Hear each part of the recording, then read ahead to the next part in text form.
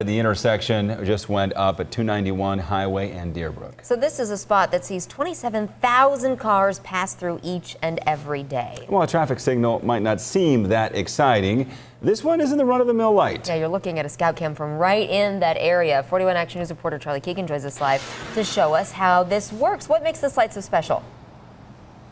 Well, Lindsay and Richard, this light here behind me can actually think on its own. It uses data to break down real-time information about the flow of traffic to then decide whether to turn green or stay red or vice versa, all to keep you moving smoothly. Now, MoDOT installed about 12 other lights in the past 8 years along this stretch of 291 that use the same artificial intelligence type of system. So when MoDOT installed and then activated this light, this new light yesterday, it needed to match those 12 other lights. And MoDOT says by having all the lights communicate with one another, it saves you time, money, and makes it less likely that you'll end up in a rear-end crash.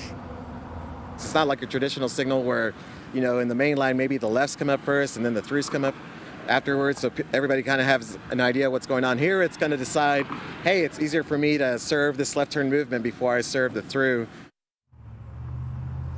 And that traffic specialist from MoDOT said that the new light here will even make it safer for pedestrians to cross 291 Highway. Now, if you count in this new light plus the upgrade to the 12 other existing lights, this project cost MoDOT $2.8 million.